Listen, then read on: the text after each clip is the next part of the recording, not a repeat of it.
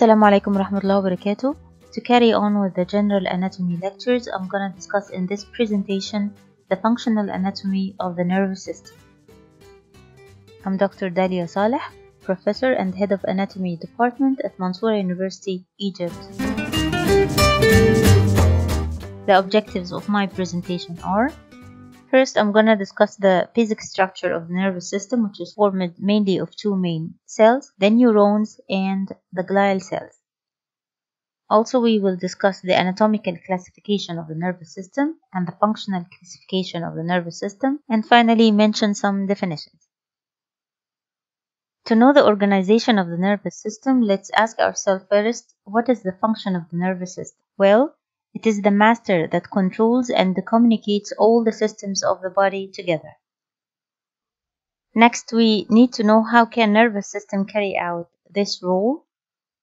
It does so through three steps. First, it needs sensory input or information. Then, it integrates this information and then come out with a decision through the motor output. The information reaches the brain through sensory receptor, which detects stimuli both from inside and outside the body. Then, the nervous system interprets and processes this sensory input and takes a decision about what should be done at each moment. Finally, it gives a response by activating muscles or glands, as we can see in the common example. Here in this example, you can see that the rat first saw the cat and then integrated this information in his brain, and understanding that this is a dangerous creature, so he gave a response by fleeing away from the cat. The nerve cell or the neuron is the structural and functional unit of the nervous system. It is a specialized cell for transmission of nerve impulses. Each neuron is composed of a cell body, we call it soma, and many extensions called neuron processes. They are divided into dendrites and axon. If we compare between the dendrites and the axon, the dendrites are many per neuron, while we have only one axon per neuron. The dendrites are short and branched, while the axon is long and thin. The dendrites are the receptive portion of a neuron, while the axon is the transmitter portion of a neuron. The dendrites carry impulses towards the cell body, while the axon carry impulses away from the cell body.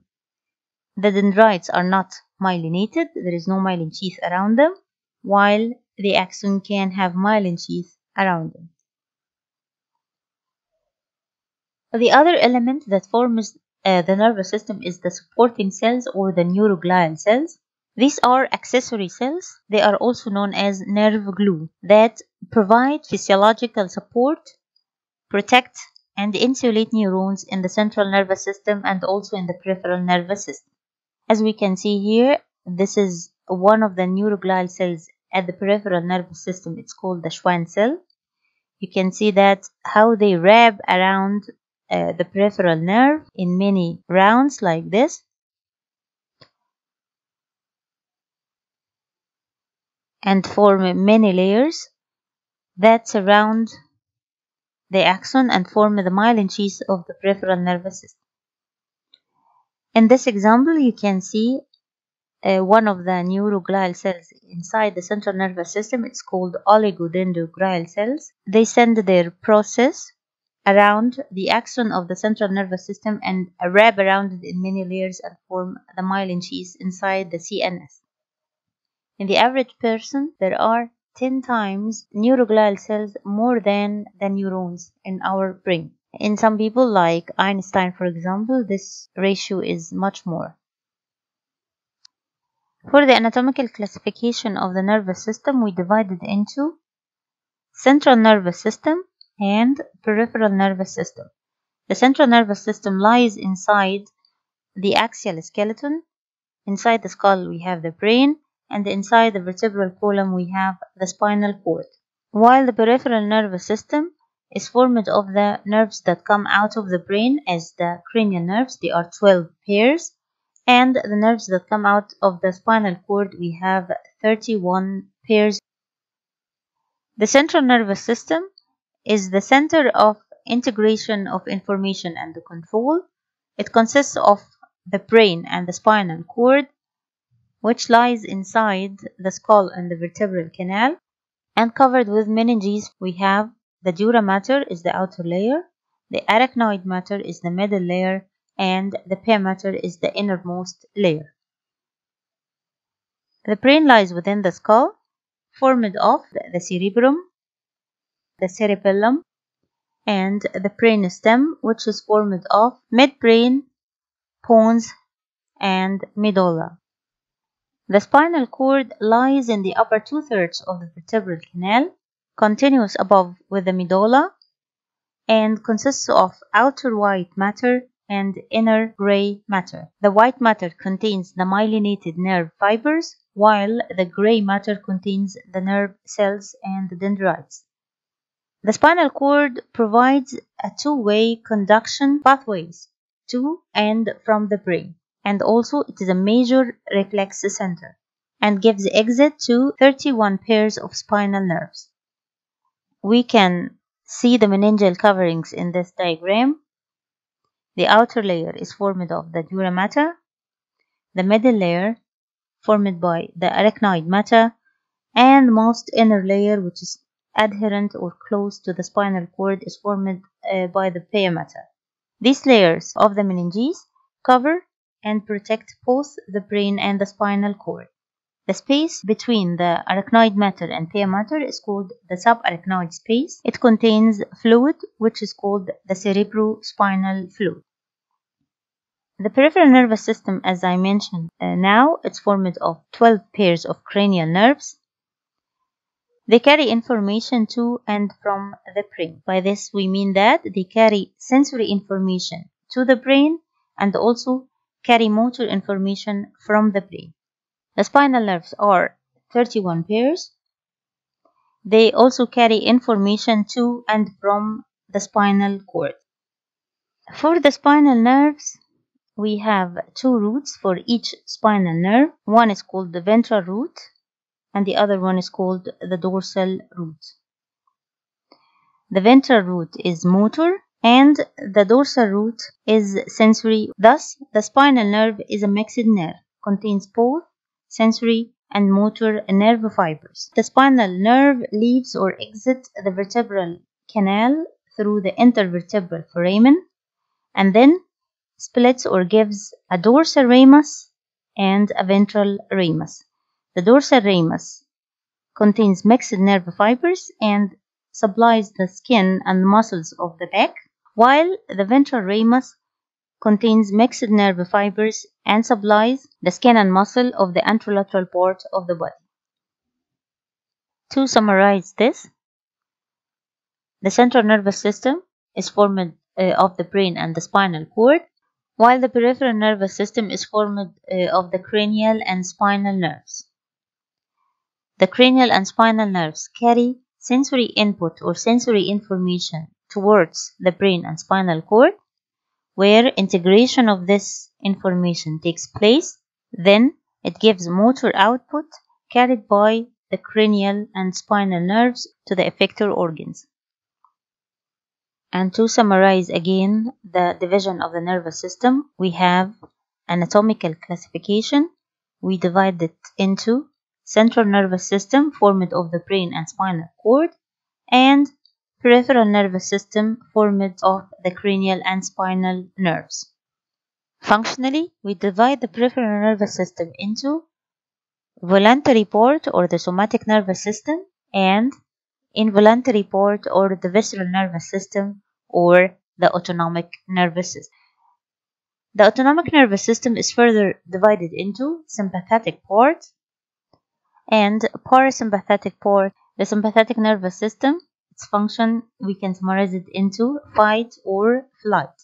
We will remember it by the 4 E's. It's used in exercise, excitement, emergency, and embarrassment. While the parasympathetic part of the autonomic nervous system, we can summarize its function into rest and digest. We can remember its function by the 3 Ds. It's used in digestion, defecation, and diuresis.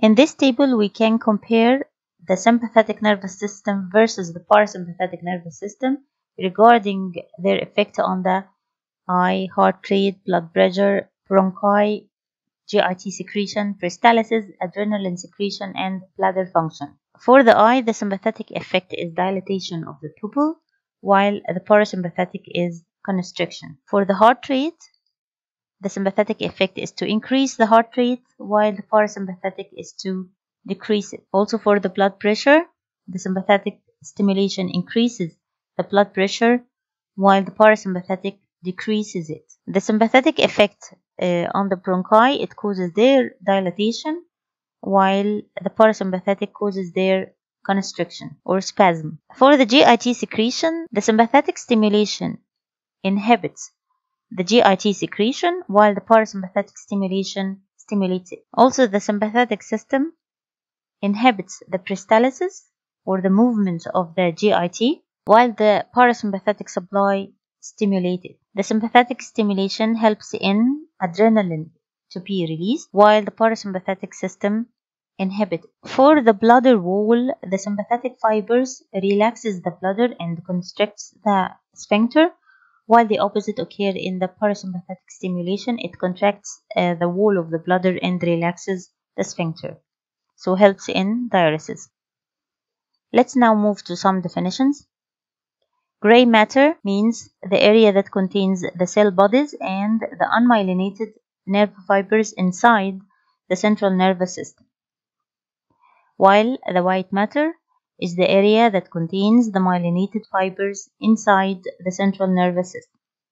Nucleus means collection of cell bodies inside the central nervous system. So you can see an area of gray matter within the white matter of the brain section here. Ganglia means collection of cell bodies outside the central nervous system as the dorsal root ganglia, which lies on the dorsal root of the spinal nerve. Tract means myelinated nerve fibers inside the central nervous system. As we can see here in the spinal cord, the white matter is formed of tracts, which either ascend upward to the brain or descend from the brain downward. Nerve is the myelinated nerve fibers in the peripheral nervous system. So both tract and nerve are myelinated nerve fibers, but the tract is found inside the central nervous system, while the nerve lies within the peripheral nervous system. Also, we have sensory or afferent fibers. These are the fibers that carry information to the central nervous system from the sense organs, while motor or efferent fibers, these are the fibers that carry information away from the central nervous system. The word somatic or soma means body, so by it we mean the skin and the skeletal muscles that are connected by sensory or motor fibers to the central nervous system. While visceral means our viscera or organs. Visceral fibers connects the internal organs with the central nervous system. This is the end of my presentation. Thanks for listening. If you like it, please do not forget to subscribe, like, and share. And don't forget to hit the notification bell so you know if I upload another video.